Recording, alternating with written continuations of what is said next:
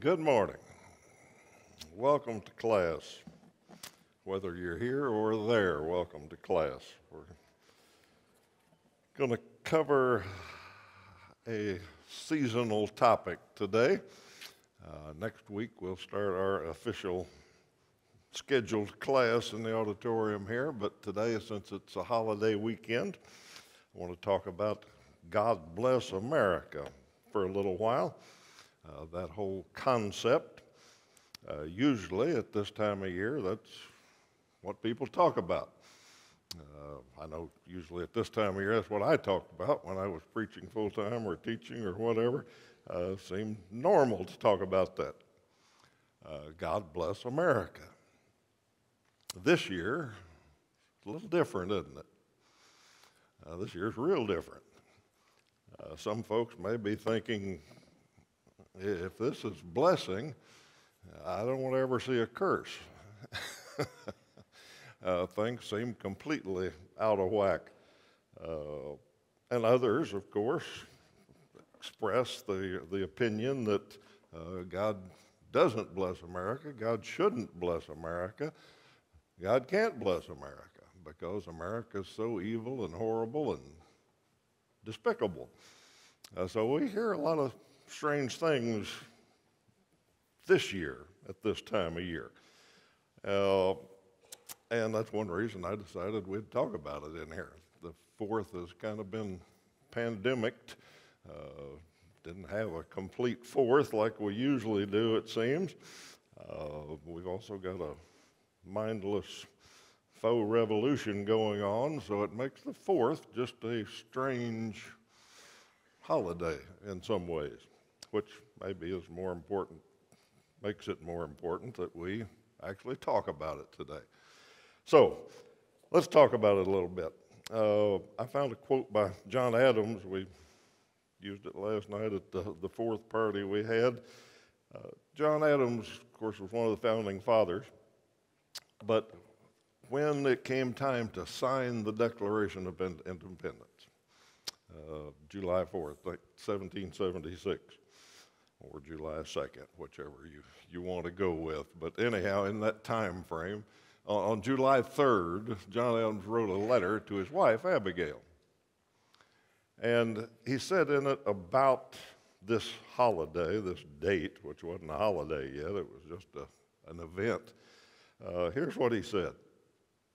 He said, it ought to be commemorated as the day of deliverance by solemn acts of devotion to God Almighty. It ought to be solemnized with pomp and parades, with shows and games, sports, guns, bells, bonfires, and illuminations, from one end of this continent to the other, from this time forward, forevermore. Okay. That's what John Adams thought about what they were doing that day and how important it was. And one thing I want to mention in there particular is the first thing he says is not about the fireworks and all the parades and all the things that we associate with the 4th of July. The first thing he said was it ought to be commemorated by solemn acts of devotion to God Almighty. Okay? That's a little different view than we have of it now, or of what history portrays of it. And I think he recognized, and we need to recognize, that Psalm 33:12 is a true thing. It's a verse you're all familiar with. Blessed is the nation whose God is the Lord. Blessed is the nation whose God is the Lord. And that passage, which I want to go through here a little bit because I think it's something we need to get in our minds this year especially. The psalmist wrote Psalm 33, and the first part of it is all about why we ought to praise God. We ought to praise God because He's the Lord of nature. He's the Lord of history. He's sovereign. He's all-powerful. People ought to praise Him. Read the first 9 verses or so of Psalm 33, and you'll see that. And then in verses 10 and 11, he starts to talk about how God interacts with nations. And he says he deals with nations. He brings them up and takes them down and all of that. He's a sovereign God. And then in verse 12, he comes to this verse where he starts talking about what we want to talk about today. Verse 12, he says, "Blessed is the nation whose God is the Lord, the people whom he has chosen as his heritage." Now understand, the first part sets us up for this. He says God is sovereign, he's all-powerful, he's the Lord of history, he's the Lord of nature, he deals with nations, and blessed is the nation whose God is the Lord, because of who he is. Then he says in verses 13 through 15, "The Lord looks down from heaven. He sees all the children of man. From where he sits enthroned, he looks out on all the inhabitants of the earth. He who fashions the hearts of them all and observes all their deeds." So he reminds us that this all-sovereign, all-powerful God is watching. He knows exactly what's going on. He watches all his children. He pays attention. He watches mankind. Next passage, 16 through 17. "The king is not saved by his great army. A warrior is not delivered by his great strength. The war horse is a false hope for salvation, and by its great might it cannot rescue." Okay. What's the psalmist telling us here? Almighty, all-powerful, sovereign God rules over nations, he rules over everything. Blessed is the nation whose God is the Lord. God's watching mankind, and he's the one who wins battles. Okay. The earlier part of the psalm, he said, nations think they're running things, but they aren't. He wins battles. Next few verses, verses 18 through 19. "Behold, the eye of the Lord is on those who fear him, on those who hope in his steadfast love, that he may deliver their soul from death and keep them alive in famine." He sees, he delivers those who fear him. He's watching all of mankind. He's the one that's going to win battles, and he's listening to those who fear him. And then the final couple of verses of Psalm 33, verse 20 and 21, 22. Psalmist wraps it up this way. He says, "Our soul waits for the Lord. He is our help and our shield. For our heart's glad in him because we trust in his holy name. Let your steadfast love, O Lord, be upon us, even as we hope in you." Okay, so the psalmist closes all of this picture that he's painted for us by saying, when it all comes down to it, he's our help. He's our hope. He's our shield. We got to trust him. Okay. Now, Psalm 33 is good all the time. But right now in America, Psalm 33 is pretty important. Okay. It reminds us of a whole lot of things that the news doesn't remind us of. That all the stuff we hear, anytime we turn on anything or read anything, doesn't sound like Psalm 33.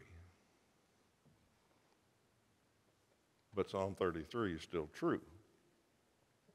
So, taking all of that and going back to the very first verse, verse 12, "Blessed is the nation whose God is the Lord." And I want to talk about that for the rest of the time here, and probably it's a little closer to random thoughts than it is a organized speech about anything, because I've got a lot of random thoughts about this, and I bet you do too. day to day, hour to hour, we turn on the news and see something, we think, what in the world is going on? What are we going to do about this? How are we ever going to survive this? All that. Well, Psalm 33 may help us some, but let's think about this. Blessed is the nation whose God is the Lord for a little while. And the first point I want to make is that the news, the current events, what's going on now, makes us question, probably should make us question, well, who is Lord in America? Is Jehovah God Lord in America? That doesn't seem like it when we watch what's going on. But whether he is today or not, and we'll get to that in a moment, I want to tell you a few things that I'm pretty sure of, and you may or may not agree, but I think history bears me out. And the first random thought I had is that God has blessed America. Okay, we can argue about the future in a little bit, but let's get this fact down. God has blessed America.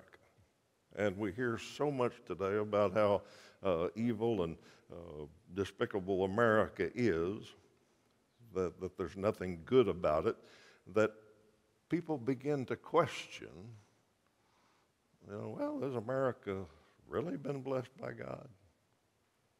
Well, if you read some history, and not just some history, but history, because you can look at a lot of partial history or even bad history, but if you read history,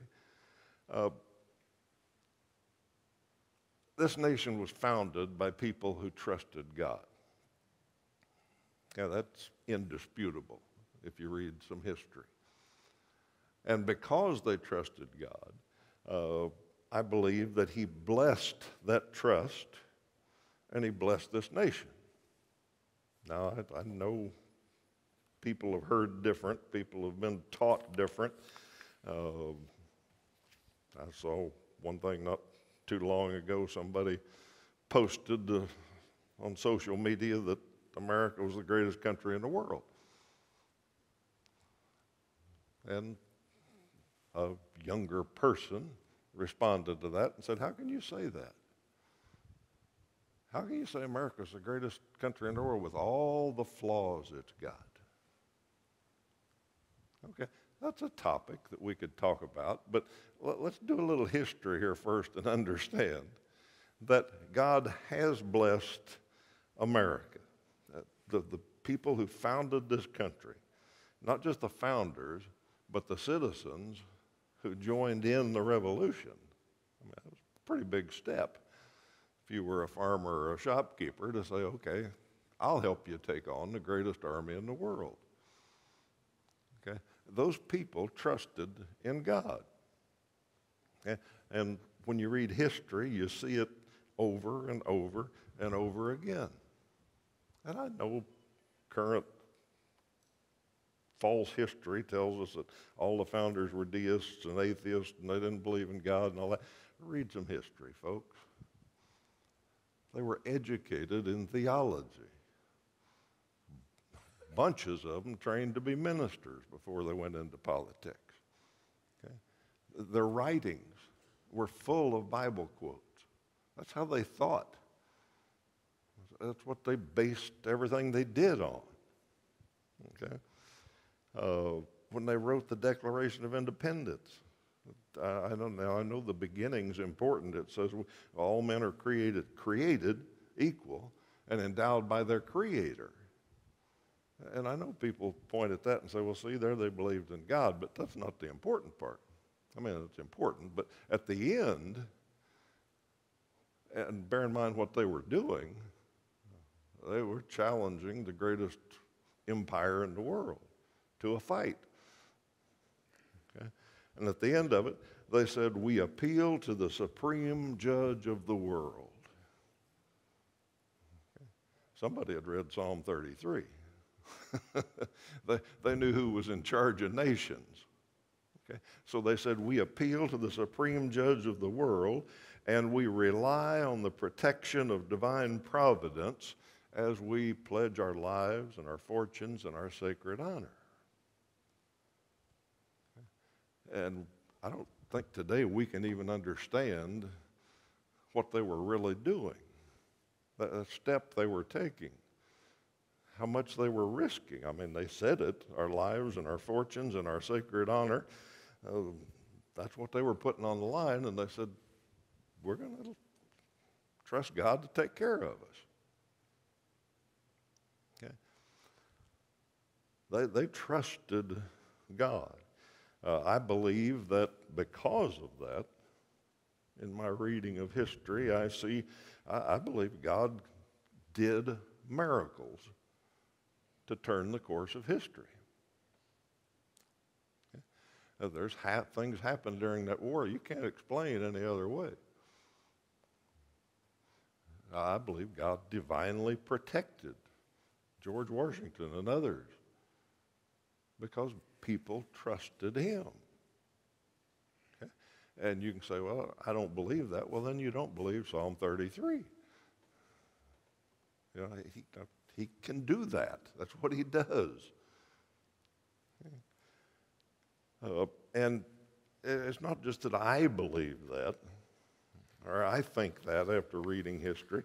If you read history, that's what the founders themselves believed. I'll read you the longest quote I'll read you today. The last one I think I'm going to read you. But it's from Ben Franklin. And if you've been here very long, you've heard me read it before because it's so pertinent to what we're talking about. Because bear in mind, people say Ben Franklin was the least religious. He was an atheist. He was a deist. He didn't believe in anything about the Bible. Okay? Well, listen to what he said. Okay. Now, this was a few years later after they had won the Revolutionary War and they were trying to build a country. So they were in a constitutional convention to try to figure out the Constitution in 1787. And like a bunch of politicians, they'd spent 5 weeks, hadn't got anything done. Okay? They were all arguing and not succeeding and couldn't figure out how to get this thing going. Okay?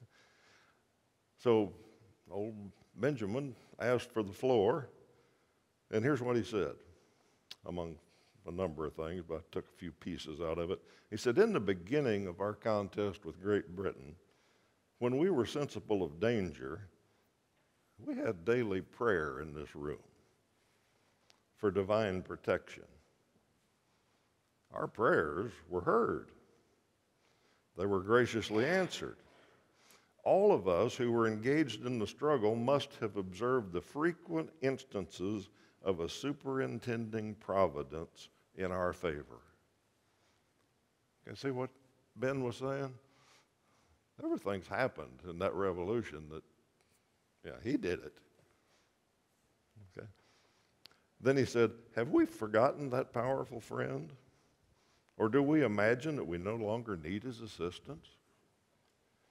I have lived, sir, a long time.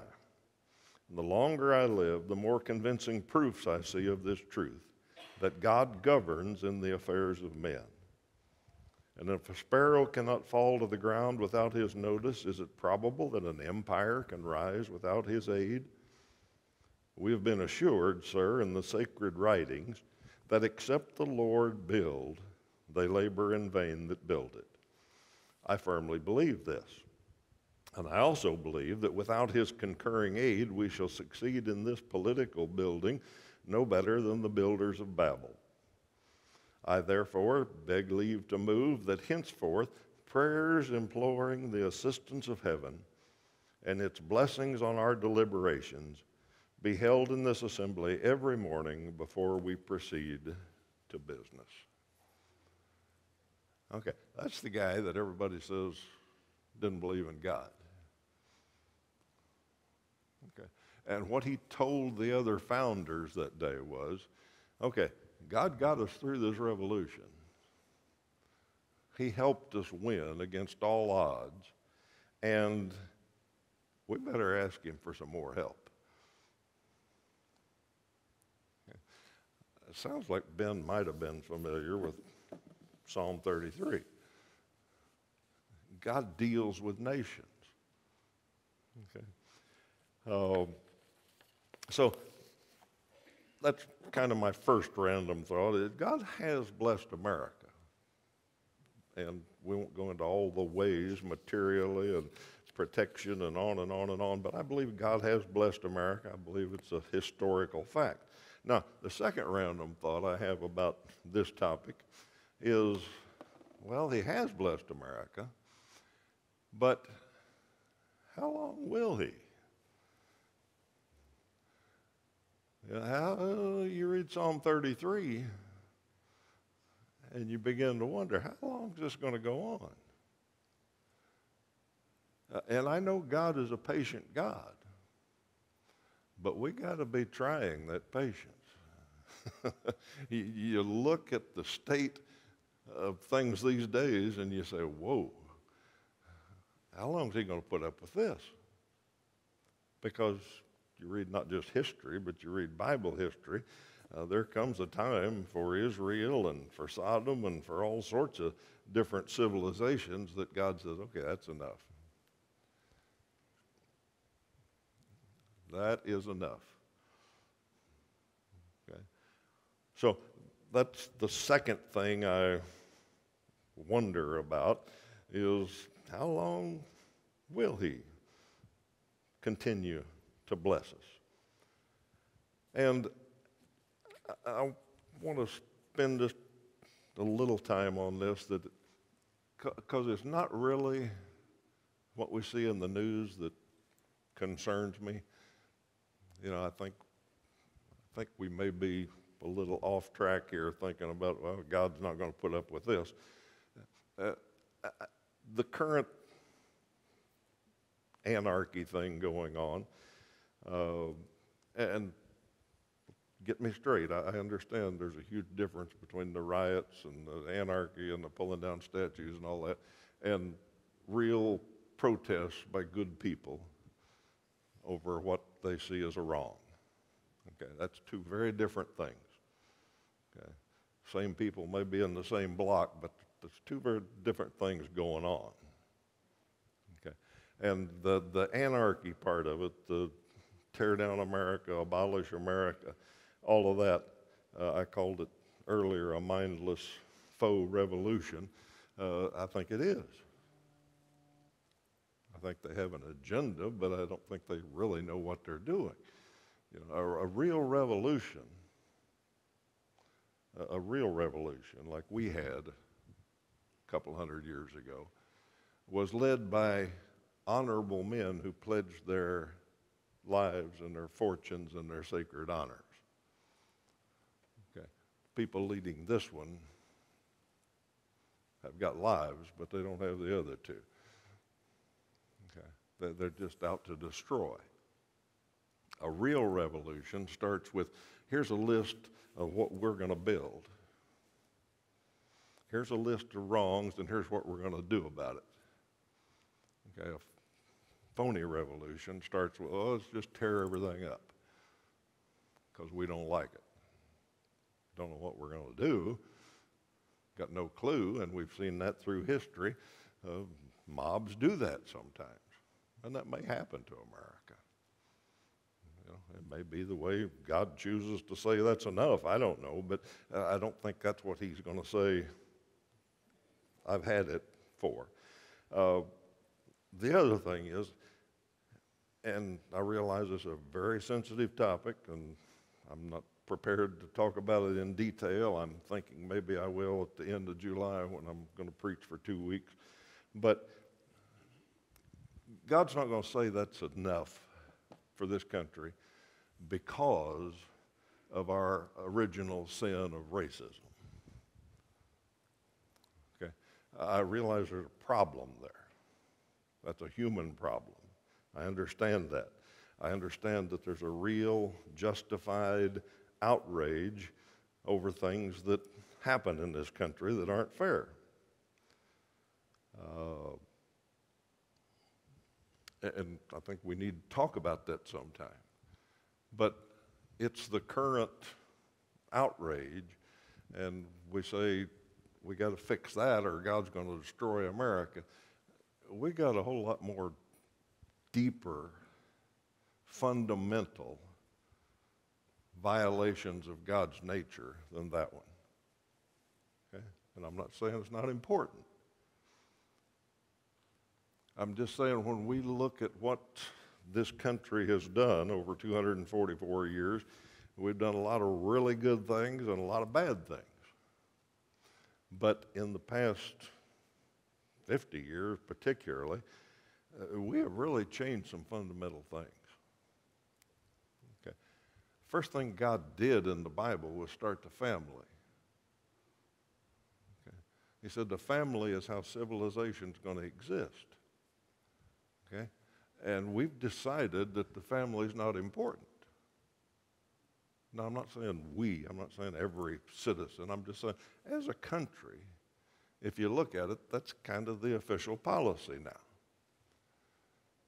His family is not important. Okay? And it's changed so much that children are being raised without a family. This may surprise somebody, it doesn't surprise God. That doesn't work. Okay? That blows civilization up. Okay?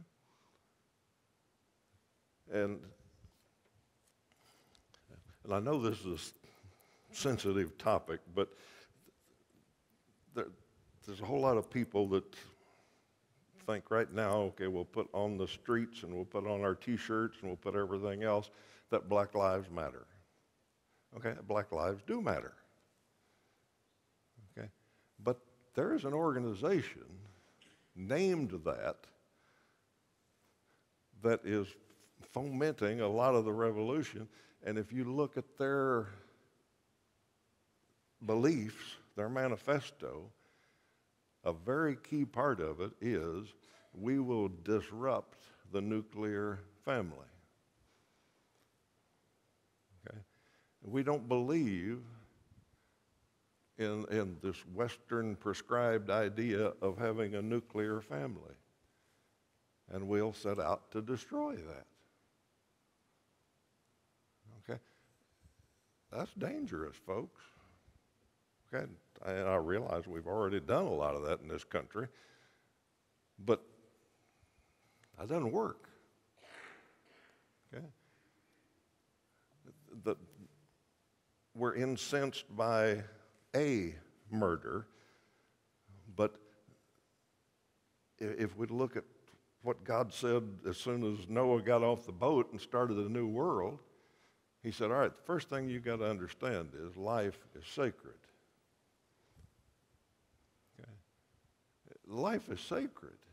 And if somebody takes a life, they got to die. Okay? And later in Numbers, you get to reading there, and God went further than that. He said, blood's got to be avenged for. If somebody takes a human life, there's got to be a payment for that. And if you don't take that payment, he said, their blood's going to cry out for vengeance. Okay? Well, I know we've had some unjust deaths of certain people that made it on videos. But folks, this country kills almost 2,000 babies a day. Okay? 2,000 a day. 650,000 a year. Okay? We murder, and I don't mean we murder, but the United States murders thousands of people a year. I don't even know how many in just like Chicago. You see the statistics of how many every weekend. Okay? God says somebody takes a human life, there's got to be a payment for that, or your ground is cursed. You add up all these deaths, You know how many people we executed last year? 12. I think it was 12. Might have been 22. I can't remember. I looked it up. Okay. You look back at God's basic principles and you say, okay, this is off the rails. Okay. You look at some of the major things God said, immorality. God got upset enough with immorality, gross immorality, that he sent fire and brimstone. Okay. And we have made that a policy now, that we don't only accept it, we celebrate it. Okay? And I'm not here to pick on BLM, but if you read the rest of their manifesto, that's a huge part of it. We are a queer-affirming network, and we want transgender leadership. Okay? That's what they're setting out to do. Okay. How long will he put up with it? I have no idea. But I do know this, because the psalm finishes with it, that God still hears. Even a few. Okay? That's what the psalm said. We're over time, so let's just finish up by reading the last couple of verses of Psalm 33, and maybe we'll find some hope in that. Behold, the eye of the Lord is on those who fear him. Does he see everything else? Yes, he already told us that. He knows exactly what's happening and why and who's doing it to who and all that. But his eye is on those who fear him, on those who hope in his steadfast love, that he may deliver them. Okay? He's still listening. And we read this history, we see that over and over again. Israel would go off the rails, they'd worship other gods, they'd do all these things, and a few people would petition God to get us back on track. And he'd grant that request. Last few verses. Here's our hope, our only hope. Our soul waits for the Lord. He's our help and our shield. Our heart's glad in him because we trust in his holy name. Let your steadfast love, O Lord, be upon us, even as we hope in you. What do we do in these depressing times? I think Psalm 33's got the answer. Go home and read that a few times. Pray the last few verses. There is hope, but the only hope is in him. All right, you're dismissed.